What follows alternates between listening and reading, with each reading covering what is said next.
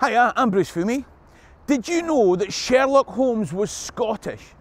And I mean born and bred, lived and died in Scotland Scottish.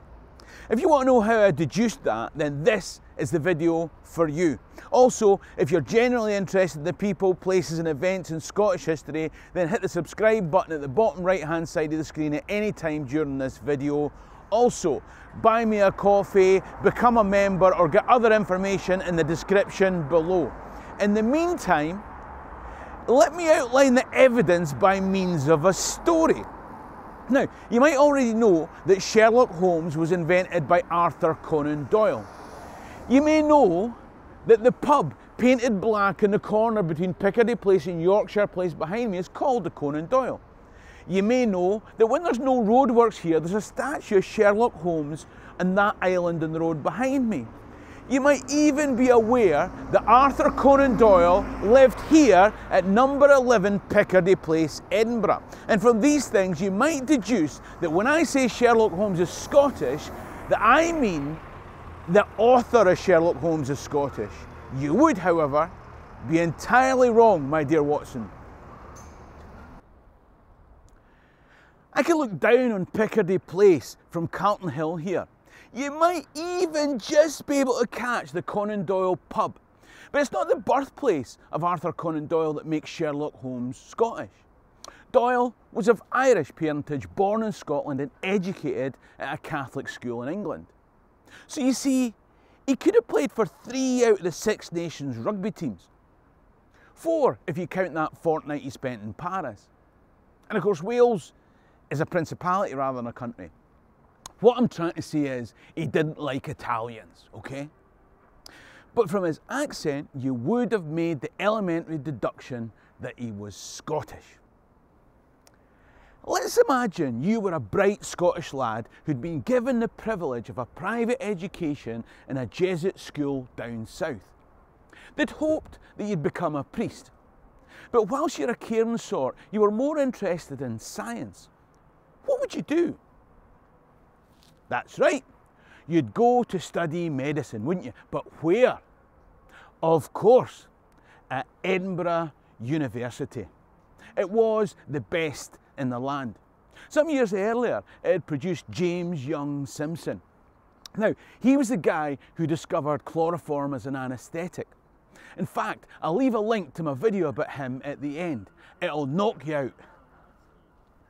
Just watch it. After he graduated in 1881, Doyle spent 10 years in various jobs, working a whaling ship, travelling in Europe, studying in Vienna, doing a bit of writing. You know, the kind of workaday Victorian existence. Eventually, he decided to settle down in the south of England. He's still Scottish, remember? Well, Anglo-Irish Scots at the very least. So this was pre-NHS. He didn't have money to buy into a medical practice, so he set up on his own, but with no patients. Things didn't go well. So what are you going to do now? You're in a bit of a fix, aren't you? How are you going to earn a living? You could write short stories. But what would catch the zeitgeist of the nation? If you think people are frustrated with policing today, imagine Victorian Britain, when you could be convicted in the say-so of corrupt authorities looking to pin some heinous crime on you, and there's no forensic evidence to prove them wrong. Or you right. Maybe it was you. Did you leave the toilet seat up? Doyle thought back to one of his lecturers at Edinburgh University. He knew this impressive surgeon well. He'd operated as a junior clerk for a year whilst at university. Doyle remembered one time when a patient came into surgery to be greeted with the question, "Sir, did you enjoy your walk in the links this morning?" The patient was stunned, and he asked how the surgeon knew this morning's perambulations. To which the doctor pointed to his shoes and commented that nowhere else in the town had that colour of clay, so he must have approached the surgery in that direction. Ah.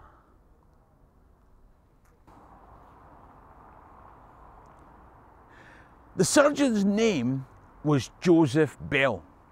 He lived here at 2 Melville Crescent, not far from James Young Simpson, whose video you're going to watch next.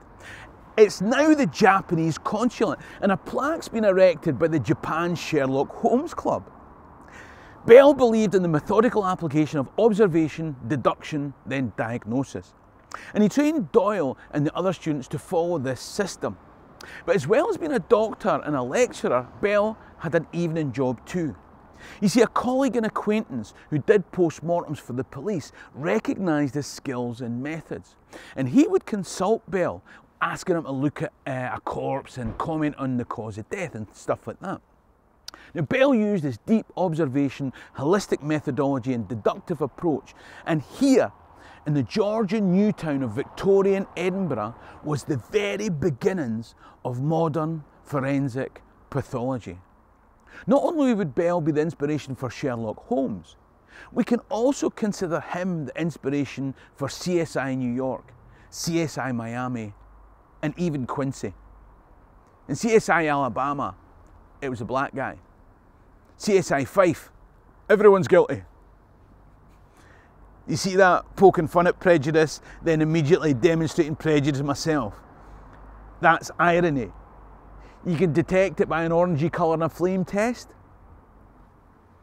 So Bell's introduced to crime work by his friend and colleague called Little John. But it was Bell who was the star behind Little John's mask. There was one particular case, and it was in 1878, where both of them were called to the home of a wealthy French linguist. The linguist's wife was catatonic, dying from what he claimed was poisoning after a gas leak. Now, gas leaks wouldn't have been uncommon in Victorian Britain, but something didn't quite sit right with Bell. Visual observation verified that the victim had vomited vituperously. Sorry, it just spilled out. Bell took the vomit-stained pillow for samples. He examined the lungs, which had none of the expected smell of gas. He tested the blood, analysed the pillow stains, and had gas experts examine the pipework. And he came to the conclusion that Mrs. Chantrell had died from an overdose of morphine. Now, police started to ask questions, and witnesses came forward to reveal arguments between husband and wife. Accusations thrown, abuse hurled, and threats made. He had left that toilet seat up. Now, Bell didn't seek the limelight. He was happy in the background as Little John took the centre stage, but as Chantrell walked to the gallows, a convicted murderer, he admitted that Little John and Bell had got him right enough. Now, Joseph Bell's name was in the public domain. It was 9 years after the execution of Chantrell that Joseph Bell's alter ego was revealed to an even wider world. In March 1886, Arthur Conan Doyle created Sherlock Holmes, and a year later, his first story, A Study in Scarlet, was published. In truth, Arthur Conan Doyle didn't create Sherlock Holmes.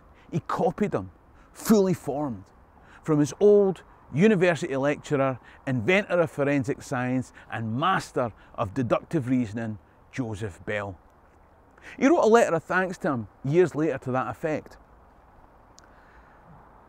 So Sherlock Holmes was public, whilst Joseph Bell was trying to remain private.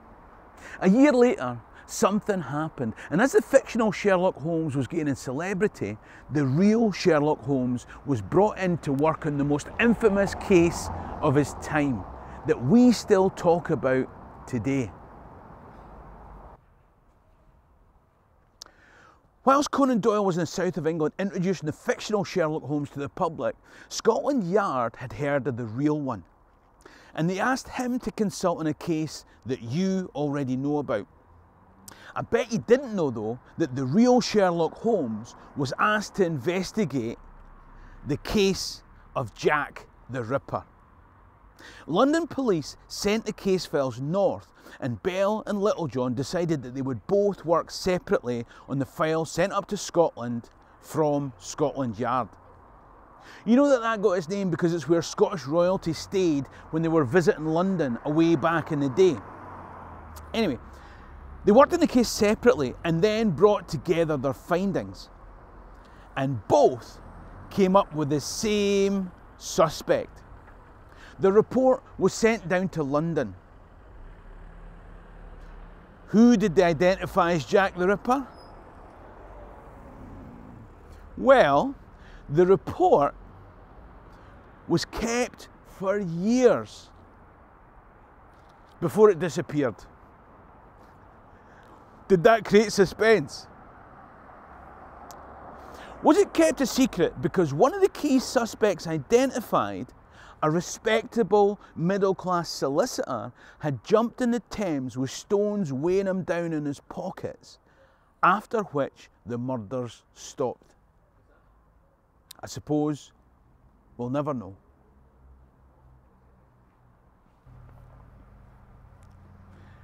So whenever you watch an episode of Sherlock Holmes, or if it's more your bag, CSI, remember they all started with a Scotsman from Edinburgh. After returning to a country estate that's now part of Pennycook, Joseph Bell himself died in 1911 at the age of 74. He's buried here in Dean Cemetery in Edinburgh. It's a short walk from his home in the new town, and indeed the home of James Young Simpson, whose video comes up next. Ha mé dochas gwn bí lá má live. Cheery and Rasta.